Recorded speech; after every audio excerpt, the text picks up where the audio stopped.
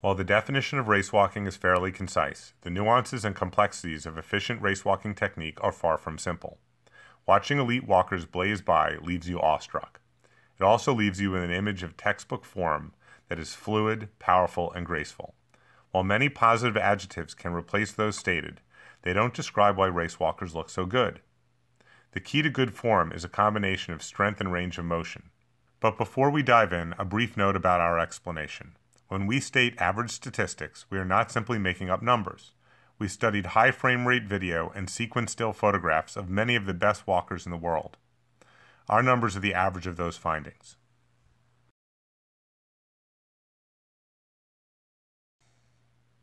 Let's start our discussion with posture. Notice how a race walker's torso is in a vertical position. Historically, this wasn't always the case, with race walkers being coached to lean from the ankles. This led to a very sore lower back as well as restricted hip rotation. By walking tall, walkers' technique is more graceful and efficient. Their posture is one of the factors in why they can achieve the ideal of having a longer stride behind their body than in front of their body. Let's dissect the stride further by observing what happens as the leg completes its swing forward. As it straightens, the toes are pointed up between 20 to 30 degrees from the ground, as measured along the sole of the shoe, and then the heel strikes the ground. Let's also note the position of the rest of the body. The right arm swings backward, coming up to an angle of 20 to 30 degrees. While for decades we've stated you should hold your arm at 90 degrees, most elite walkers hold theirs at an angle at slightly less than 90 degrees. The key is for your hand to swing to just behind the hip. If you're holding your arm at 85 degrees and it's not swinging back far enough, try opening your arm angle from 90 to 95 degrees. The variation can be for many reasons, including a difference in the ratio between your upper and lower arm. Finally, note the ratio of the stride in front and behind the body. It should be roughly 30-70. How you measure it matters. In this case, we are measuring the front of the stride from the point of heel contact to the center of the torso, and the rear portion of the stride from the center of the torso to the point of toe off. Then the body moves forward over the left leg. This is where walkers tend to violate part of the definition of race walking. The leg must remain straightened until it's in the vertical position. Once the leg is beyond the vertical position, it may bend. However, when it comes time to lift your heel off the ground, if your leg is still straightened, you get an extra thrust by pushing off your rear foot. With proper flexibility and strength, your leg stays straightened longer and you obtain this advantageous thrust. Ideally, the leg remains straightened until the heel of the rear foot lifts off the ground. Then roll up onto the toe of your rear foot. Notice that as the rear leg leaves the ground, the front leg is already in position. Also note, as we observed earlier, that the legs do not create a symmetrical triangle. More of the stride is behind the body than in front. This is achieved through proper hip action, which is explained shortly. Next, we observe the left leg as it swings forward. The goal is for the foot to swing forward as low to the ground as possible. This averts loss of contact problems that may occur if you drive your foot too high coming through your stride. If your foot is too high, you might have a propensity to drive the leg up instead of forward, thus making you a risk for visible loss of contact and getting disqualified. Watch the progression of the rear foot as it leaves the ground until just after the same foot strikes the ground in front of the body. Let's look at that portion of the stride again. When the rear foot leaves the ground, it swings forward with the leg flexed at the knee. Note the constant angle between the upper and lower leg during this phase. When a race walker begins straightening the leg, the quadriceps are used to extend it. When the foot makes contact with the ground, the leg must be straightened and no longer flexed at the knee. Let's look at a race walker from above. Notice how their footfalls land in a straight line. A pedestrian walker, in contrast, has footfalls on either side of a straight line.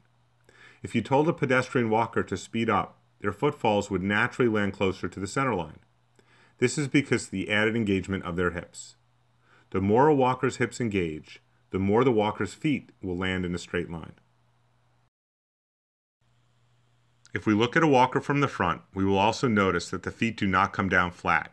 Instead, they land on the outer corner of the heel and progress forward slowly with a natural roll to the outside of the foot. This is not forced and something to notice more than actively pursue. Finally, we can look at the walker from the back and see how the foot progresses forwards. We can see the foot rolling forward up onto the big toe. Once the walker toes off the ground, the foot comes forward as low to the ground as possible and not swaying out further than it has to. Elite race walkers generate their primary source of forward locomotion from rotating the hips forward. Repeatedly pivoting the hips forward causes them to act as the body's motor, propelling it forward one step at a time. Actively swinging the hips forward lengthens the stride from the top of the legs, while increasing stride length behind the body. In a flexible race walker, the gain can be as much as 3 inches per stride. If you add as little as 1 inch to a typical 1 meter race walking stride, the net gain is approximately 10 meters per lap on a track. In a 20-kilometer race, that totals to over 500 meters gained. At an elite level, the savings is close to 2 minutes.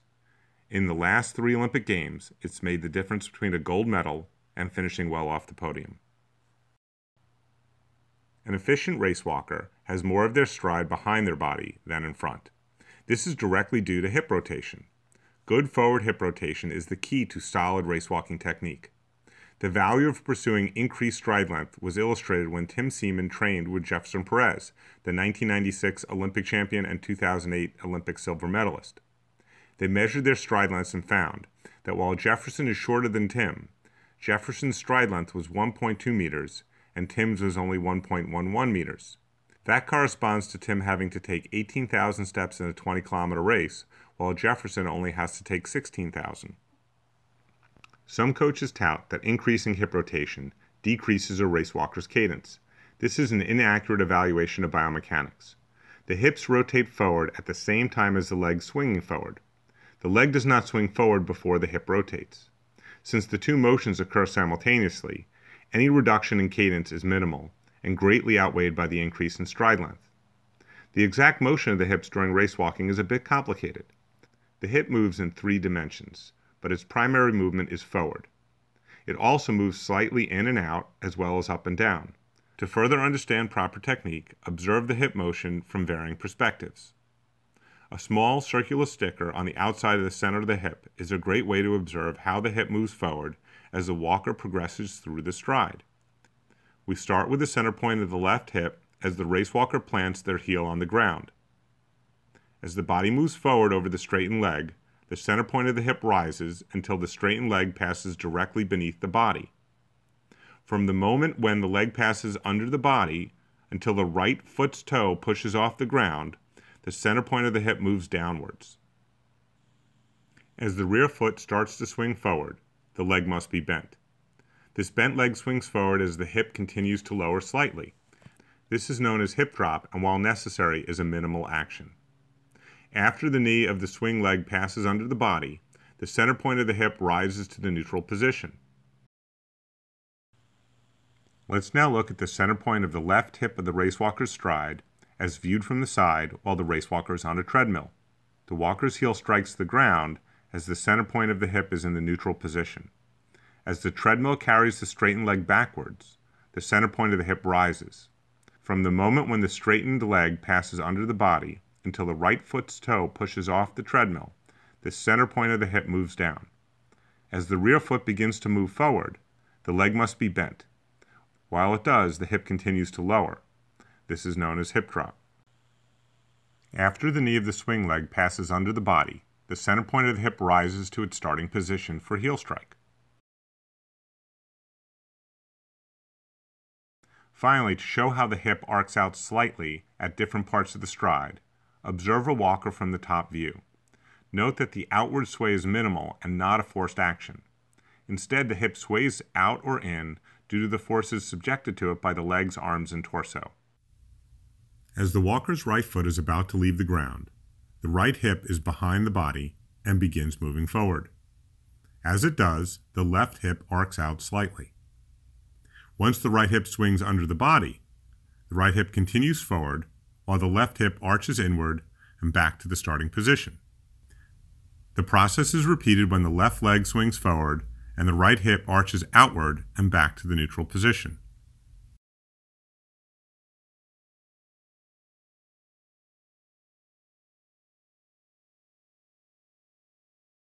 Even after a technical explanation, many beginning walkers still do not know what it should feel like to race walk with proper hip motion.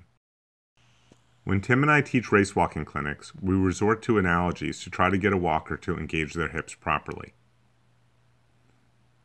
Vampire in a coffin. Even though you may not feel like you're using your hips when you race walk, you are to a minimal extent. Our goal is to get you to feel what rotating your hips feel like. Try this exercise, preferably at the base of a hill. Place your hands over the chest as a vampire would in a coffin. Start race walking up the hill. Make sure you use proper technique in your lower body and straighten your leg appropriately. Race walk up the hill for 50 feet or so. Now accelerate your race walk. You should feel a slight tugging in your hips as it naturally begins to rotate forward. Go with the feeling. Gunslinger analogy. One analogy is to think of yourself as a gunslinger in the Old West with a pistol on each hip. Imagine you want to walk through a set of saloon doors that have a gap in the middle. However, you're not going to push the doors open with your hand. Instead, keeping your torso as still as possible, swing your right hip forward so the gun pops the door forward. Then repeat it with the left hip. Use the same motion when you race walk and lead your leg forward from the hip.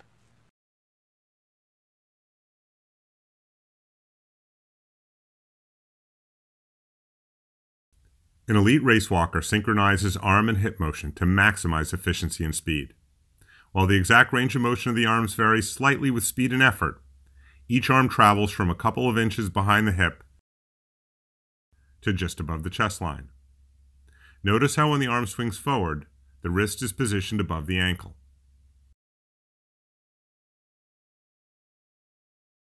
The primary power for arm movement is derived from the backward swing of the arm. It's not a wild pumping action and does not require much effort to thrust the arm forward. The shoulders need to be relaxed, allowing the shoulder to act as a fulcrum, with the arm swinging like a pendulum. With the proper arm angle, when you drive back, the arm swings to the proper position at a few inches behind your hip. With a relaxed shoulder, your arm recoils forward to the correct location. You'll be surprised how little effort is required to keep your arm moving quickly, but note that your arms can only move as fast as your hips and legs. It's all about synchronicity. Observe closely and you can see how the shoulders and torso move slightly forward as the opposite hip rotates forward.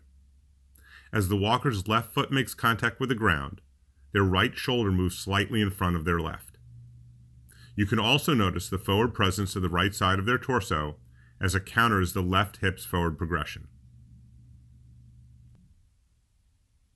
Proper arm swing must also take into account how the arm crosses in front of the body. Observe how the arm swings forward as if shaking someone's hand. One key to good arms is to relax the shoulders. While the shoulders do move slightly forward and back, countering the walker's hip rotation, they should remain relatively still. Also observe the height of your shoulders and check whether they're relaxed. Since you won't be carrying a ruler, simply place one hand on your shoulder and lower it as far down as it can go. When your shoulder is all the way down, it is relaxed.